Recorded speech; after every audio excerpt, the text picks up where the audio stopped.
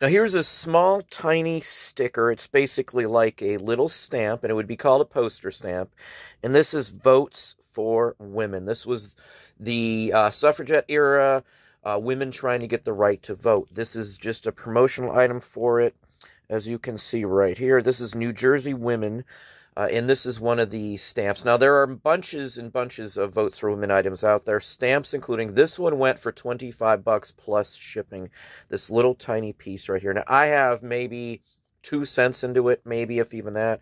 I bought a massive amount of stuff, and this happened to be in there. It's a good seller. Anything that says Votes for Women, postcards, flyers, brochures, sheet music, geez, anything sells for some good money, just like this piece here.